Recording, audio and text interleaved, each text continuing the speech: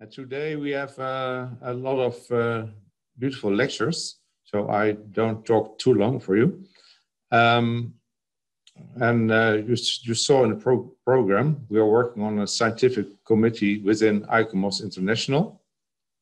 Ian Travers will talk us through that paragraph. And then Sergio will talk about the Siraj in the more spiritual part from Brazil. He is Dr. Yu from Taiwan. He hosted one of the conferences before. And then we go to Karim in Pakistan for practice in the field.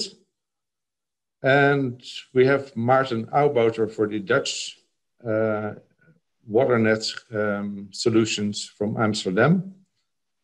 Then we go to Nupur in India, or in Sweden. Where are you, Nupur?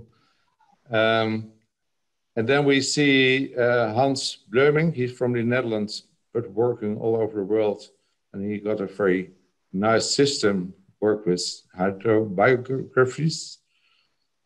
And then we will be inspired by Lian Po, who is so connected with nature and bring us back to where it all started, walking from the source of the rivers to the delta. So it's a full program, and I'm very anxious to have you all here and to reconnect with nature, to go through the balance.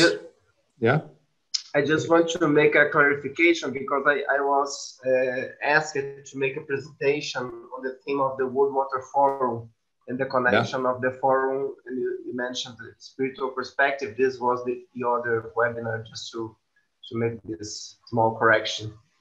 That's okay. But you will have a nice story. But I know your Sierra Center in Brazil, where your spirit is, and from there we can talk, of course, to the World Water Forum coming up in Dakar. So let's start. I will start with a few photos I made in other presentations before we will start with Ian, just to get connected. So, you know, this picture, maybe we faced some water problems before, and we in our stories we saved a lot of our biodiversity, but nowadays this is a little different, I'm afraid. Next picture. So finding the rebalance with nature is quite crucial in all the things we are doing nowadays to come to a sustainable future. And I'm working on that theme with Henk. Here we are balancing water cans in Korea.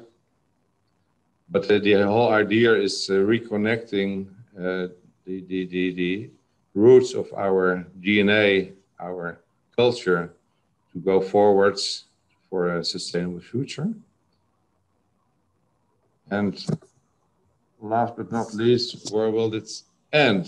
So there's a lot of questions and a lot of impulses, but we start with down to earth, the how to get a scientific committee and what will it bring us. Ian, for you the floor.